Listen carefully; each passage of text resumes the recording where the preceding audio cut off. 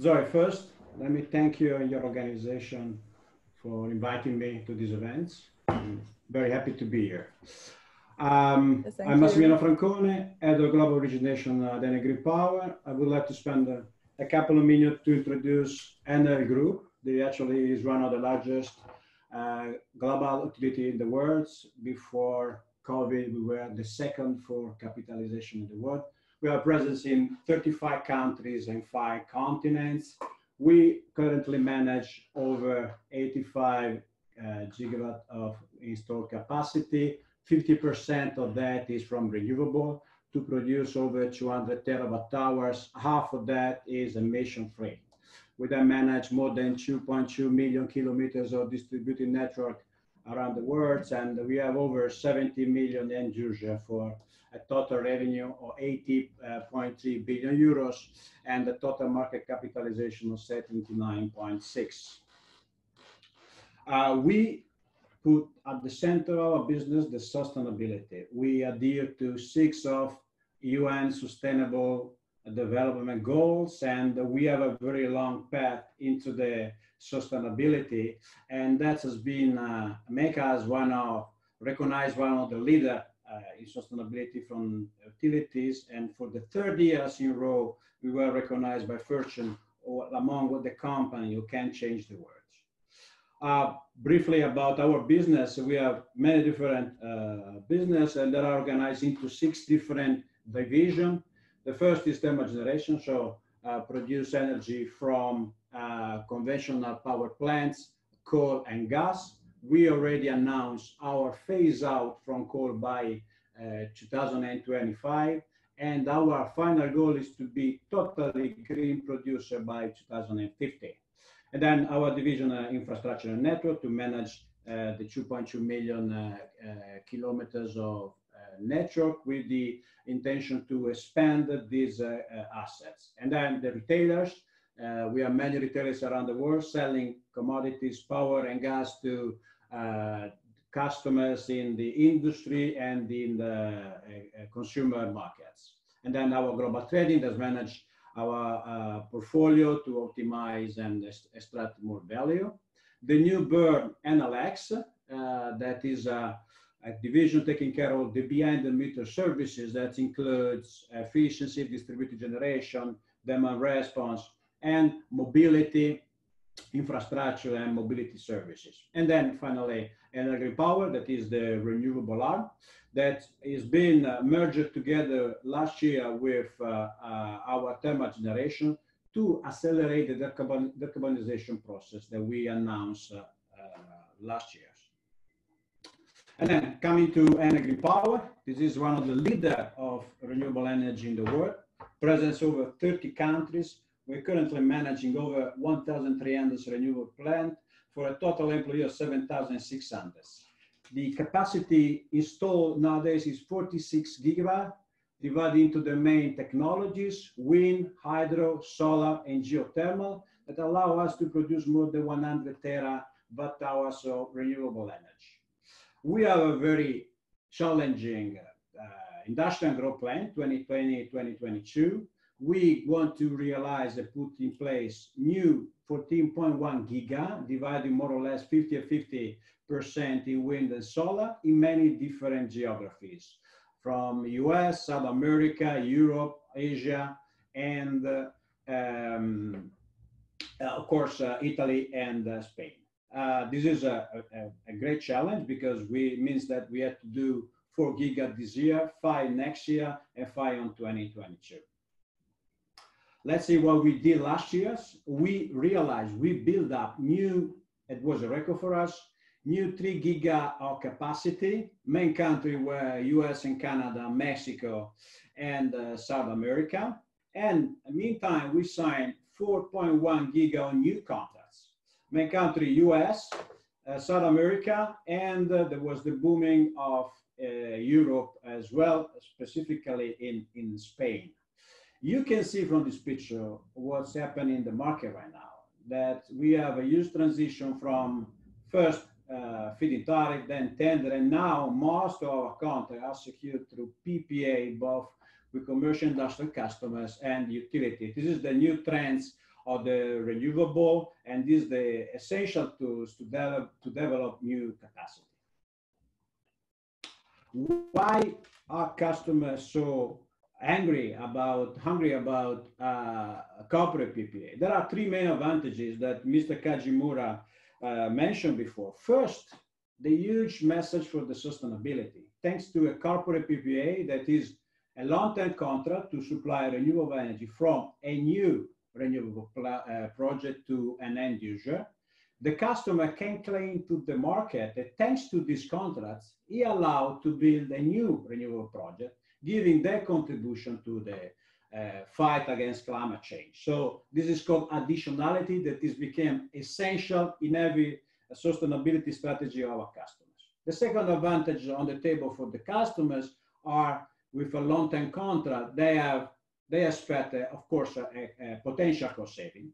And the third is an hedging. So nobody, very few buy 100% of the consumers buy a corporate PPA. Normally they buy a share of that. And that means an hedging against the variability of the power markets, because a corporate PPA is not exposed to all the variables that are influencing the power market. I don't spend too much time about the difference because Mr. Kajimura did very well before me, but just for you to remember, PPA on-site, SLIB physical, and the so-called financial contract for difference of virtual. Mr. Kajimura already explained very well the difference among the three different kind of contracts. Let's have a look on structure and risk. What is the normal volume that the customer buy? Starting from the cheapest to the most expensive. The cheapest is payer-generated because we, as a producer, we don't have any risk. We're gonna supply whatever we're gonna produce, and so we don't have risk in volume. Then there's a pay-as forecast. Then the price is a bit higher because we have to include the imbalancing cost and the difference between what we produce and what we forecast. So there's a risk that we have to put on price. And then pay as contracted. This is the most common kind of contract with CNI that normally go for fixed volume monthly or base load. It means that the price raise up because we have to consider many different risks, shape risk, and unbalancing cost. And in case of base load, maybe including blending with other kind of technology. And then the last one is pay as consumed. So we follow exactly the consumption of the customers. And that, of course, is the most expensive because in addition to all the risks that we have to consider as well, surely is needed a blending with maybe wind, solar, and hydro. Talking about the price, the most common is fixed price. It used to be the most common. Now the market is changing a lot. Fixed price that normally is a CPI index, or can be flat. It depends on the agreement with the customers. Or variable. Variable, there are many different forms.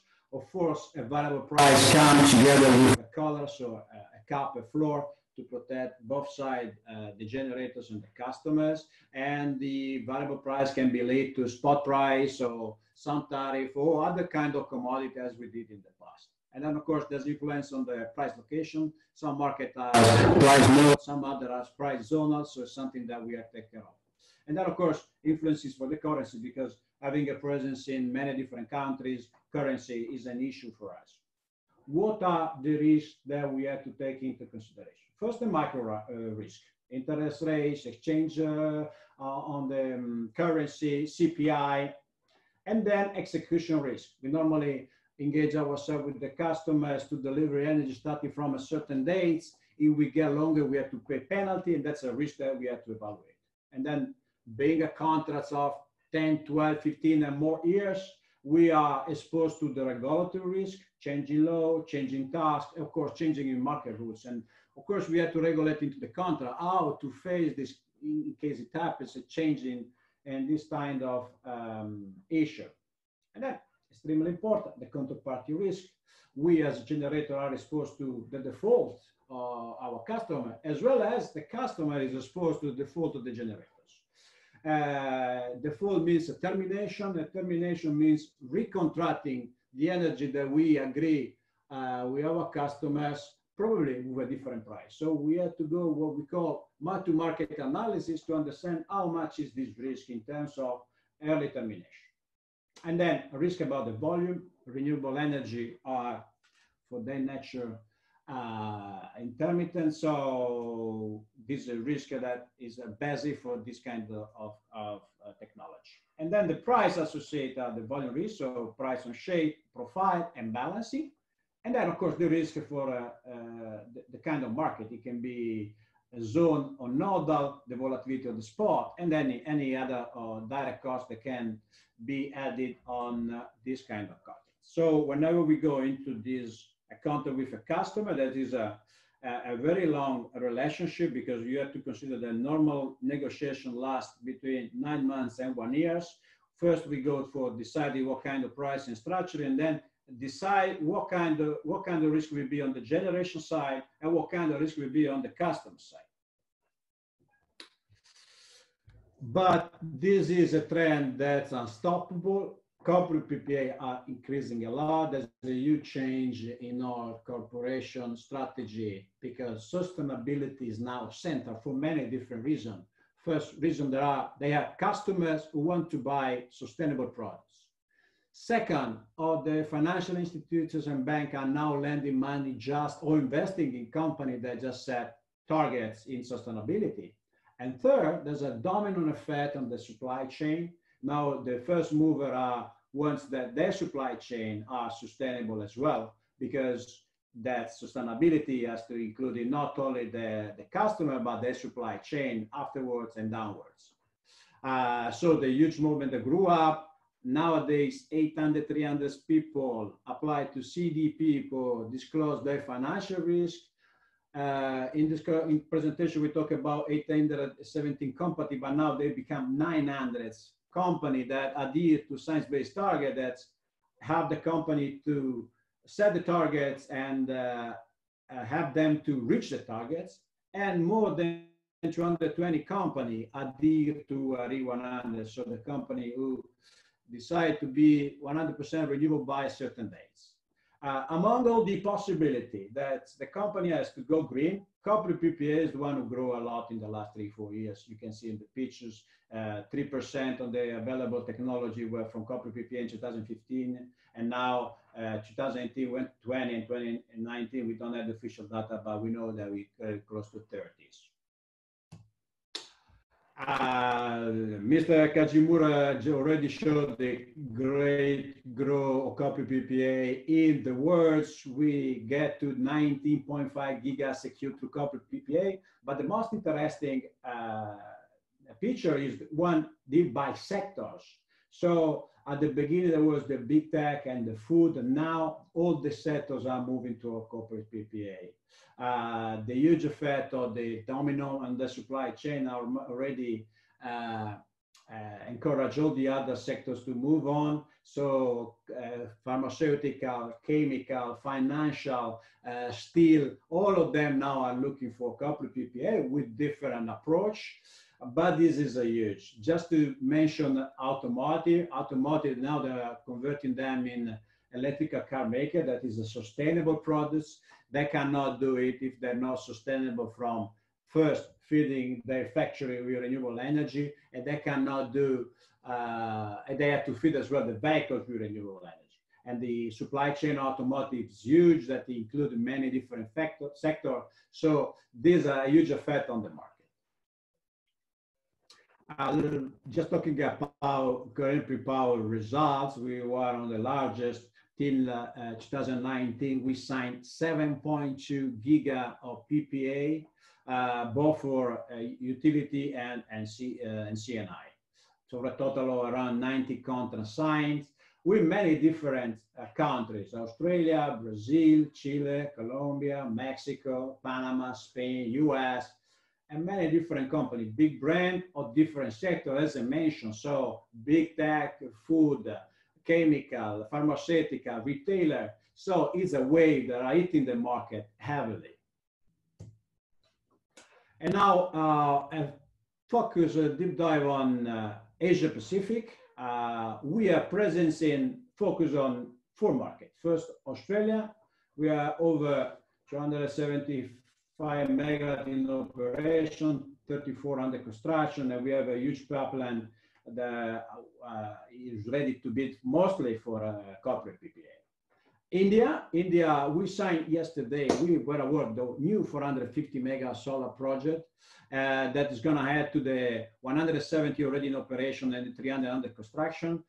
India is a country is going to grow up a lot, so we are there and we have established there, so it's a target for us. And then Vietnam, we have a pipeline of around 1,000 megawatt. You know that there's a pilot for the first direct PPA, so we're going to be part of that, and we are working hard on defining together with the government how to get to this goal that is extremely important for the country. And then presence in South Korea, we have a pipeline of 400 megawatts, mainly dedicated for solar action and attribute contracts. A final view on what we can do as a group. We are focusing on all scope 1, scope 2, and scope 3 of our customers because we have a very large portfolio among the different divisions. So we are now able to provide certification of reforestation to offsetting all the thermal production of the companies. We can provide services to do together with our customer, create shared value project with the local community. Of course, efficiency, demand response, utility bill management by Enel. Utility bill management helps the customers to manage the large number of invoices. And of course, then PPA, including retail offers, so we can provide a full supply to our customer, part covered by a long-term PPA, a part covered by a short-term supply of energy. It can be renewable with the adding of attributes.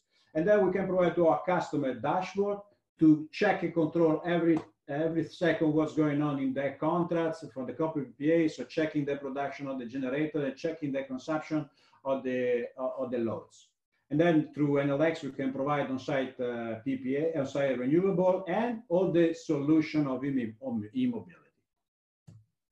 Now, we end up with some case, just to give you the many different potentiality that we have with corporate PPA. We start with a contract we signed last year with Mondelez, that is a giant in cookies manufacturing. From our project in Texas, Roadrunner, that is more or less 500 megawatt solar, we allocate 65 megawatt PPA to supply Mondelez production.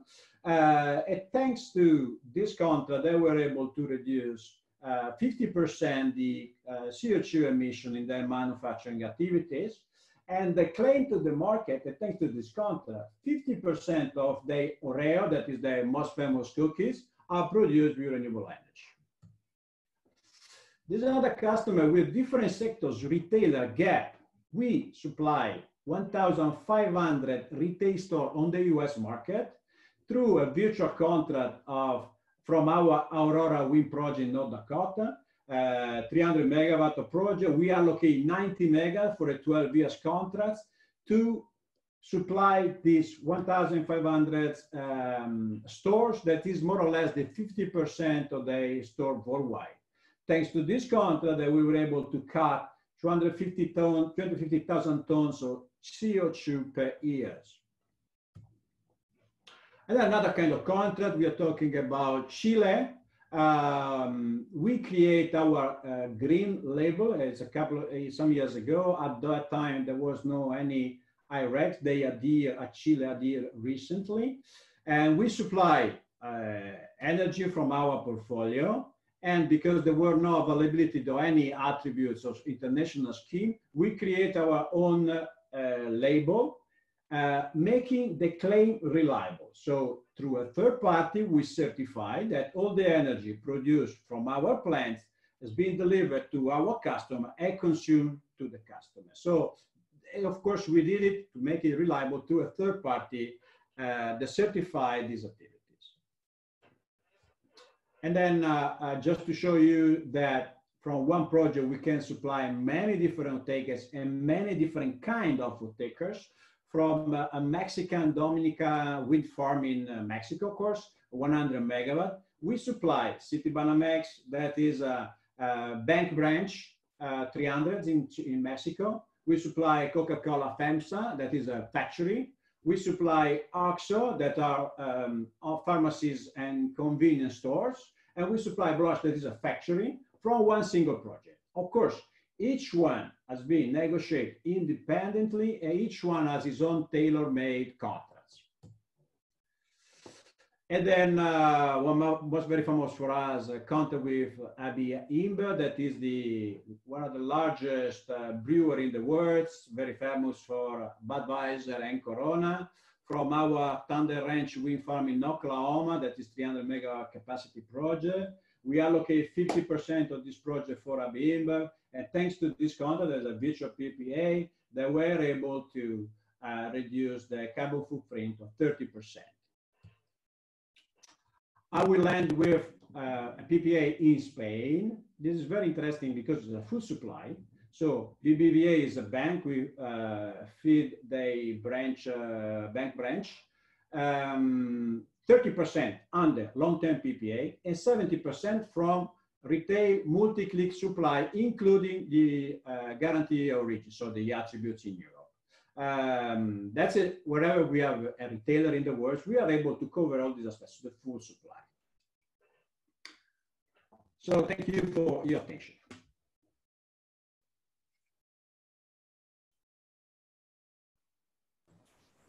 Hi, thanks, Massimiliano, for your kind and informative address. This is highly appreciated. And now let's move to the Q&A sector. Just wait me 1 second. Yeah.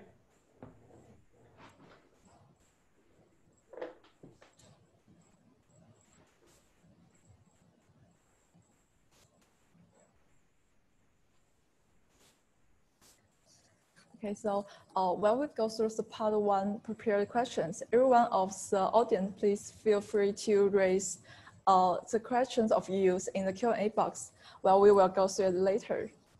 So the first questions for Massimiliano, typical PPA structure in Europe with respect to size, tenor, and the tariff design. What's your opinion? Tenor in Europe is between 8 to 12. But the kind of structure are very different because it depends on the nationality of the company. Euro market is a different pace. Booming in Spain, the renewable are very competitive, already boom in the Nordics, and the pace instead in Italy, France, and Germany is very slow because there's the scarcity of projects right now, and the competitiveness of the market, the PPA against the spot market, the forward market is still to be defined. Anyway, American company, for example, love virtual PPA, so you can provide a virtual contract from a plant, for example, in Spain, to offset all the consumption in Europe. European companies prefer physical delivery. The tenor always 10 to 12.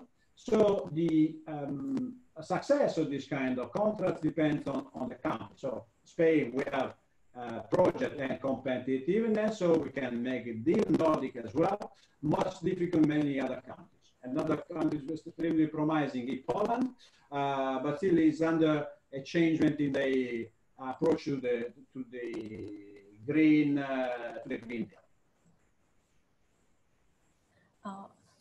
Okay. So, Mr. Massimiliano, I think you were touching your microphone. Can you? Sarah, it's a little bit background noises.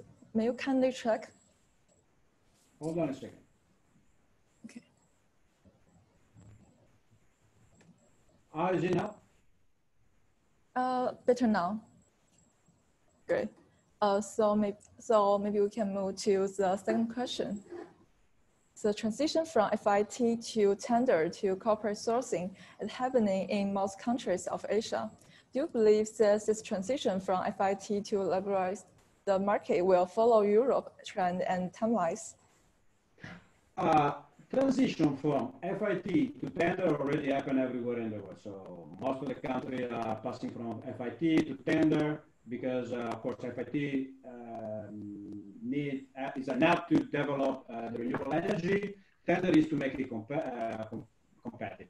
The passage to corporate sourcing is much more complicated. It's really related to the competitiveness of the PPA in the specific market. So, as I mentioned, for example, in Europe, some countries like Spain and Norway boom because they are extremely competitive against the spot market and forward market. Some of them are still to verify going to be competitive because there is scarcity of project and the competition with the today market is tough. So it's a way to improve the SOE of the renewable project against the forward markets of the local markets.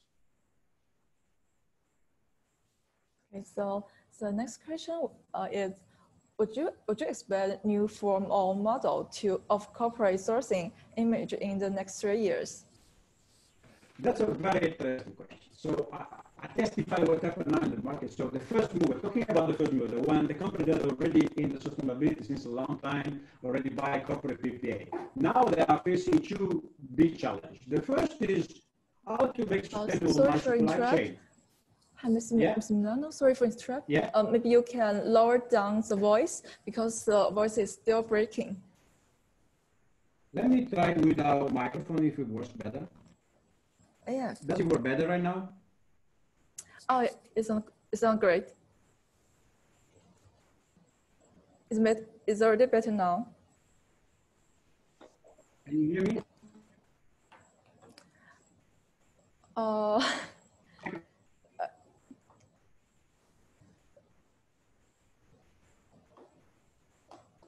Can you open your microphone and then we can test your voice? Does it work right now? Yes. Okay, fine. Can you see? Okay, great.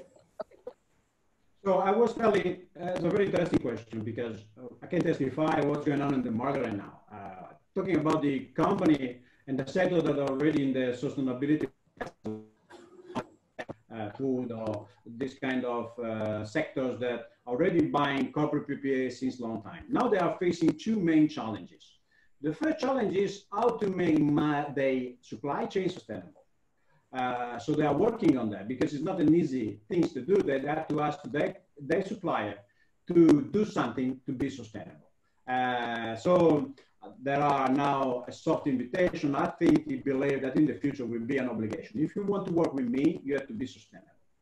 The second challenge that they are facing is the make sustainable and make the carbon reduction not only for electricity part, but as well for the thermal consumption. Talking about hot water, steam, and so on. They can do in two ways. First, electrifying their consumption, and second, find a way to feed it with some renewable sources. Nowadays, what they are doing, they are buying certificate for forestation, but of course, they are the exception of greenwashing. So I believe in the future about the green hydrogen, that will be the next frontier, or maybe biogas or biomass, that of course is a niche market. Okay, we understood. So the next question, based on EGP's interaction with corporate buyers, what are the expectations from RE100 members regarding green energy provision? Are the evaluation criteria different from less renowned brands? For example, local manufacturing plants in Vietnam. Let's say two sides. From customer side, I don't see differences in approach from, let's say, big brand and less renowned brands. It depends really on the sectors. Every sector has its own approach. I'll make you an example. A steel maker that normally has a cost of energy of 30% of their production cost, of course, are going to have a very aggressive approach to the corporate PPA, looking for a good price in the long term. Somebody, for example, in the food, that the cost the cost production is lower percentage to the cost production, that will be available for a premium price. So it's not a matter of brand, it's a matter of sectors. From the point of view of the generators, of course, it can change because normally large corporations, international corporations have, say, a parent company to guarantee to the contracts. And when we go with local company, normally they don't have this umbrella, so they have to provide some secureness for the contract. That can be a problem. Well, a small differences can be that normally the local company look for local project. On the opposite, great corporations are open to, or as I mentioned before, maybe virtual contracts from a specific country that supply an area. That's how the main difference among the two kind of customers.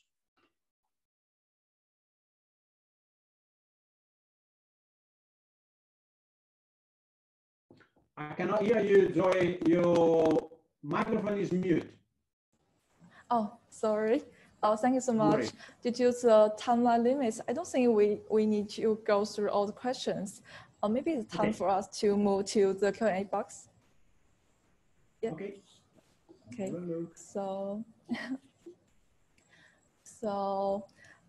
May I suggest the first questions from Mr. Nam EI Chami? The question was for the Japan market, but I'd like to raise the same question to you. In the European market, what's the role of renewable plus energy storage system as the era of grid parity?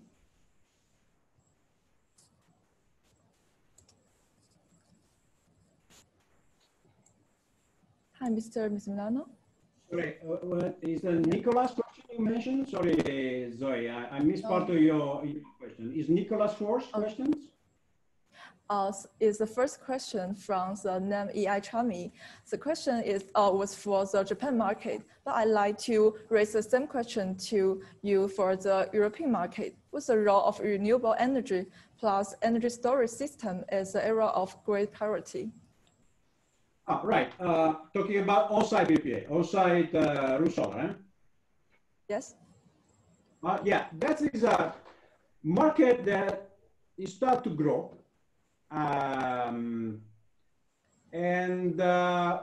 it's quite competitive for consumers, so small consuming. It's not competitive for industrial case. And we strongly believe it's gonna be competitive in a couple of years because price of energy storage battery is going down. So we are not far to be close to a business model. But there are a certain development among the small consumer. First, not because the economicity, sustainability economical of the business, but because they want to be green, off-grid, and be part of this huge change. Okay, we understood. So the next question is from Nicholas. What type of PPA is the most popular with EU customers? What are the relative popularities of the 4 types of EU outlined at the beginning? Leaving out the on-site PPA, it is domain of Enel in our company. Let's say that talking about, for example, American market, that is our main market. We personally do 60% of our deal are financial and 40% are physical. In order to make a physical deal, you need to have in the middle a retailers, a so-called market agent. We don't have it in US, so normally we work together with other players to make a physical delivery through a market agent. In other countries like Europe, most of the deal would be physical because virtual is considered according to the International Accounting System as a derivative, and the American GAAP allow the American to deal it easily than the European one. So most of the European company will go with direct physical PPA, and That, of course, we can do in Europe easily because we have a lot of retailers in Europe, in Italy, in Spain, in Germany, in Belgium, in Netherlands. So otherwise, you have to go through another place to make the delivery directly to the customers. Okay, so thank you so much, Ms. Milano. Great presentation, and appreciate again. Yeah.